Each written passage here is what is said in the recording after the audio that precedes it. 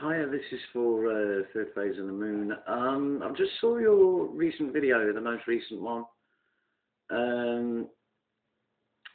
It looks like the undercarriage has been modified, but it looks like one of Hitler's 13 prototypes of these vehicles. Well, he had the designs way back when. And that looks like one of them. Should the guys start getting any weird sounds or anything from it, tell them to go indoors immediately. There was one that he had in particular.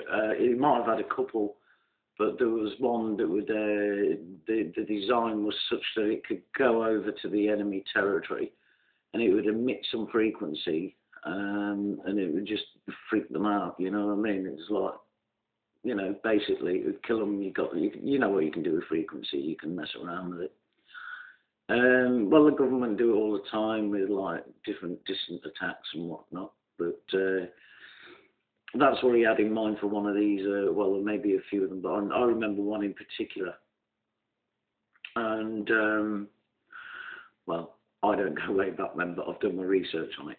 And that was the idea that he had behind it. But it just looks like one of those. If you look at it, it's just research it. You'll find it. If you don't know already, just have a look, and you'll see that it looks like one of what he had anyway. So, you know, we've probably got the same technology and all the rest of it by now.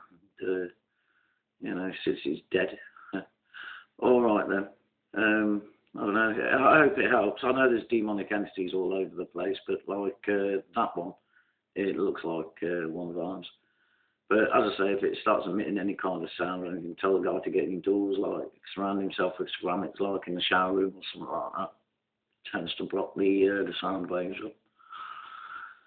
So, all right, I'll leave you with that. I'm sorry I can't be any more helpful than that, but like, yeah, it looks like one of Hitler's main 13 prototypes. Okay, TTFN.